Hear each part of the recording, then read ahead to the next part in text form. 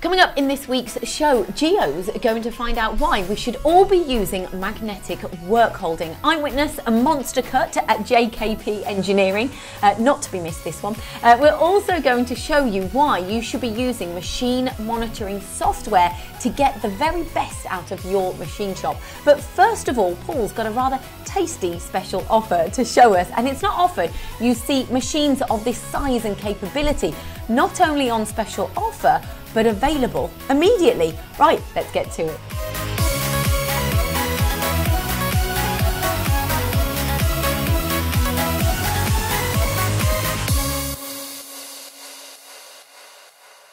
Great to be opening the show this week with a special offer from DTS UK.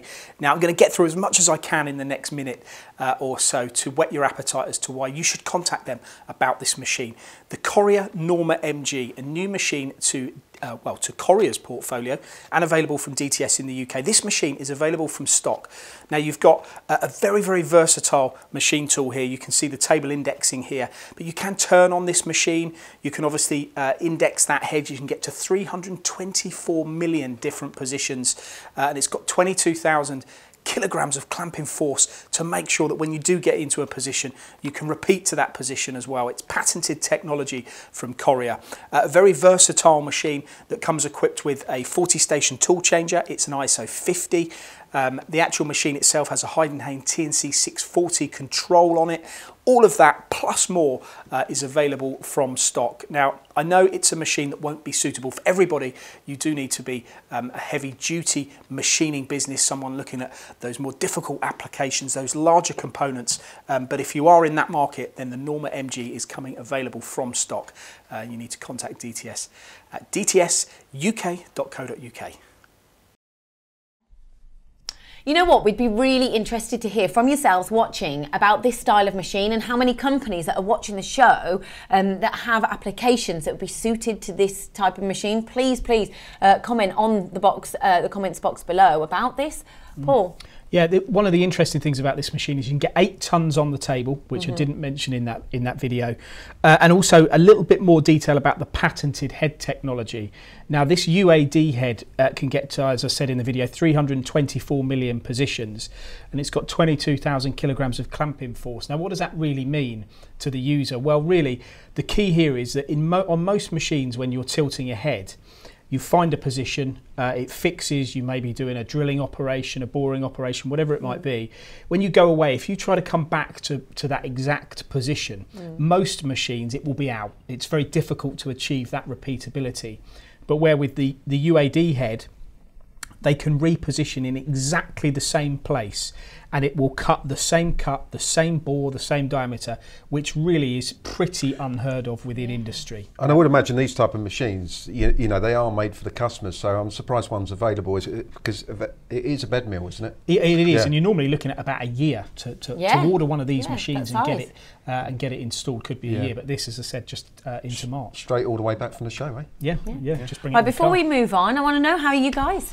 Pretty good, yeah. Well, yeah, we're flying about a bit, haven't we? Yeah. Yes, been to DMG Mori, the open house there as well, Fronton, which was superb. Yeah. Lots of technology there. Considering the fact that you don't like flying, you've been to Dubai earlier on in the year. It's not the flying, it's the company I go with. He went with me this time, but I got some lovely video coming up at some point, him skiing. Let's move on from there. Okay, next up, magnetic work holding. Gio's in technical corner with Bison, and that's not Bison breath, it's Bison work holding. I mean, who writes this script, really? Well, is it you? In this technical corner, I'm joined by Nellis from the SAV group. Now, you've recently started working with Bison. Now, some of the products that Bison can now offer the UK market are significant, but today we're going to concentrate on the magnetic product range and why people in the UK should start embracing magnetic technology. Tell me why, Nellis. Thank you, Gio. Well, basically on the table you see different examples of standard products that we have in our program. They're all manually operated. All to the left you see products that are used on grinding machines or on EDM machines. Fine pole pitches, general purpose basically. Next in the middle you see an example of a chuck that is used in milling, and a chuck that is used on rotary vertical lathes. Basically, these two are also produced in larger sizes. So for instance, for this one we go up to 4 meters chucks. Wow. Even. So we make all kinds of specialty solutions for specific applications. You also do permanent electric magnetic chucks up yes. to that size. Yes. Now, it's a very short technical corner, but from a technical perspective, why should people embrace magnetic technology? What are the main advantages of using magnetics? Yes. First of all, it's setup time. You save a lot of setup time by using magnets. Secondly, the clamping on a magnet is all over the surface. So you distort the product as little as possible. You have high accuracy because of it. And you reduce vibrations because you have a very evenly distributed holding force. Nellis, I'm going to have to stop you there, but thank you very much. To find out more about all of the magnetic technology that is now available from Bison, watch the full Technical Corners coming soon on MTD CNC. You are so mean to Gio, you are. You really are. He's the one that said he got Bison breath. I do. Really? Well, I mean, he is standing a little bit further away and also looks like he's standing on something because it seems a bit taller. I think right. It's really interesting, magnetic work holding it. And I was trying to look at they talk about the advantages, but I was trying to look at the disadvantages as well and why people would, steer away from this solution. And I was thinking things like, it's almost like when you're clamping with a set of clamps, you can actually see it and feel the clamp and see it being held. Where when you do something with a magnetic chuck, it's a bit trust. There's a bit of trust there. Exactly. But it's consistent. It's consistent grip. I'm not taking anything away from the capabilities of it. I think I'm looking at the fact that how some people view it. They might look at it and think, "Oh, do I trust Lots that? of Hasn't control. got a clamping force?" But clearly it has. And the only other thing was I'd be interested to know more about costs and how they compare to normal traditional methods of clamping. Quite a wide range, to be fair, as well, isn't there? There's quite a number of solutions they've got. I think it's ideal. Listen, I've used one and I know how effective they are. That clamping force is phenomenal. The security is there, the accuracy, everything that Gio is talked about there. But yeah, so I was just trying to look at both sides of the argument. What you wouldn't want to be is you couldn't use them with your braces, could you? Braces, you couldn't. Did you use those at Rolls-Royce when you used to actually, get rid of parts on a regular basis? No, and I'll tell you someone else who couldn't use them, Barry Sheen. He wouldn't be able to use them either. He's not alive now. Is he not? No, he's not. Anyway. Okay, moving on. Moving on. I do want to ask you, there's a couple of negatives and things that people might consider in. If it's magnetic, are you going to have a problem with chips and swarf attaching? These are all, I'd be interested to know if people are using this sort of technology, what experience they've got with it, because I think this is a great addition for Bison, and I think you'll see a lot more of them in the market, because they're so broad, grinding, as he said, as well as milling and turning. Perfect. So, as Paul just said, are you using magnetic work holding? And if so, please tell us the pros and the cons, because we would love to hear from you. And maybe even we could do another video on that. Anyway, next up, there's that monster cut that I found out at JKP. Tom Scabala, Scooby, that you're mainly known as. Yeah. It is a pleasure to meet you, one of our biggest fans for Surf and Chips. Where did you find out about it? I have no idea. You just came up on Facebook, and then that was it. I watched one video, and now I think I've watched them all. Even the ones you'd done before I even started watching, I've watched them back. Yeah, it's absolutely brilliant, and we love to hear from you and actually to finally meet you. What do you enjoy about the show? Oh, everything. Just the information you give. You can't find it anywhere else. And I'd love to jet off to all these fancy places and go to all these shows. I'm trying to get a few tour reps to take us. That's fine. We'll try and get everyone out there in the marketplace. Tom, you're huge on Instagram, on LinkedIn, and let's talk about this video. Talk me through what's happening here. So this was sort of a trial we did of a dormer face mill where we tried to push it past the recommended speeds and feeds and a bit bigger cut, because I think the recommended cut's about 8 mil and this is taking 12. Right. And it's going a lot harder than it should be. And this was filmed on our VMX 42 Ti on our Hurco, which is an absolute weapon. And what's the material? It's P20 tool steel, so it's not soft. No. And it did it with ease. It only rocked about 40% spindle pressure. Wow. And as you can see, we actually have a video. The chips come off quite nice, and nothing's burning, nothing's broken. We hope. And it did it with ease. So it's allowed us to push our cycle times down, because we can just do jobs a lot quicker now. Are you happy with your Hurco machines? I love it. And was there a before and after?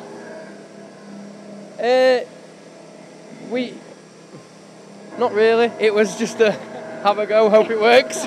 And a fingers crossed. Thank you so much, Scooby. That's no worries. Thank you. Scooby was just so lovely, and Rob Hewitt. His name is Tom Scabala, and he's probably watching this now, but everyone calls him Scooby. That's his name. But he was brilliant. Why didn't you take your iron with you? I know, there was that was actually one of their freebies that they got from ages ago. When you get your goodie bag, that's what they're like. I've never had one. No, funny though. There you go. But before you get into this, I tell you what, these are a fantastic job shops. They've got a great range of different machines, cater for lots of different sectors, aerospace, oil and gas. You know, I've learnt a lot from this guy on Instagram.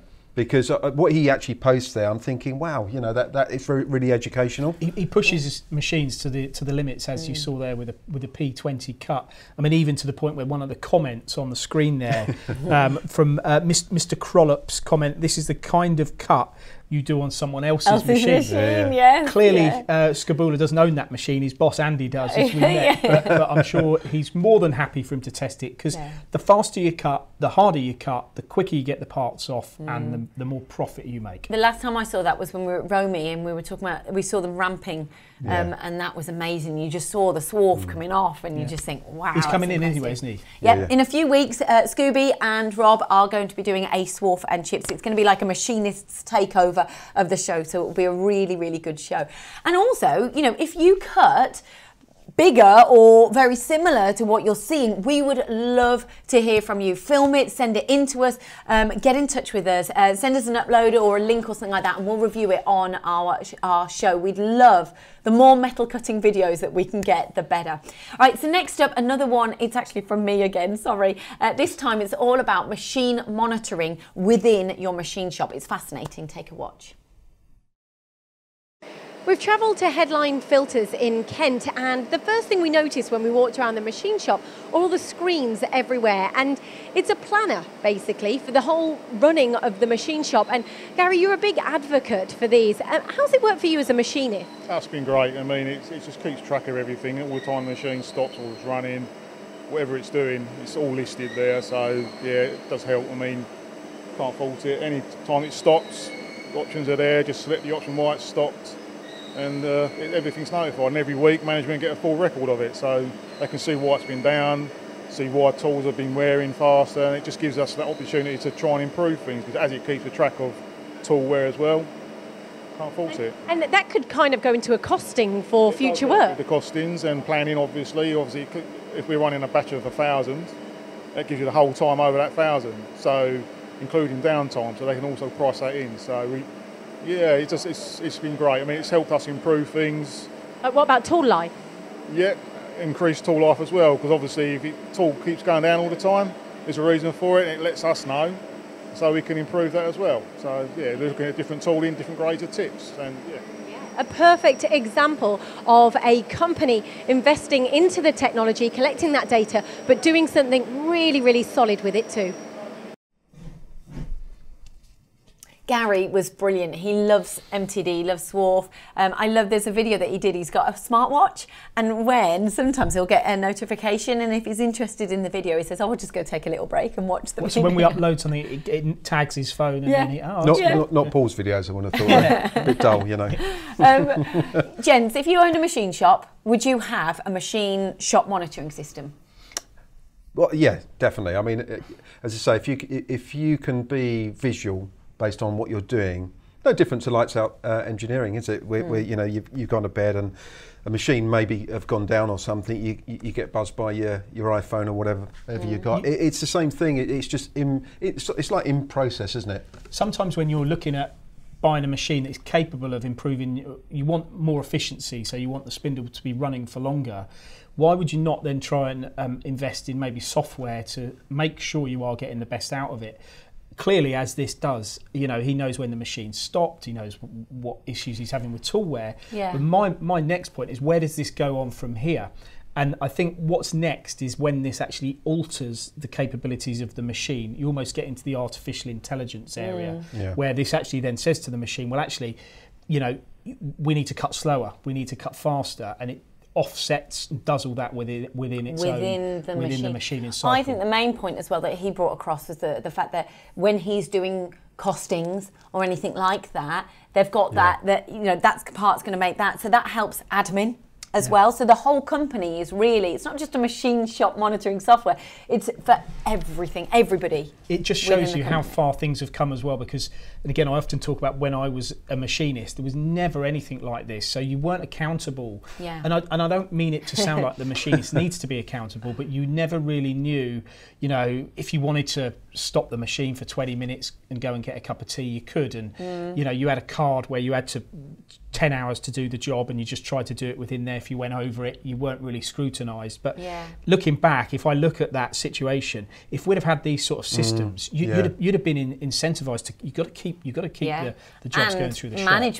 Management would have been learn really about grateful. Your tools, so it's really. Do you remember that utopia from a rower? Oh yeah, maximising the efficiency of your machine tool. And how many hours can you get from your spindle in a year? 8,760. That type of software helps you get there. And if you're not getting close to that, you'll know, it'll tell you.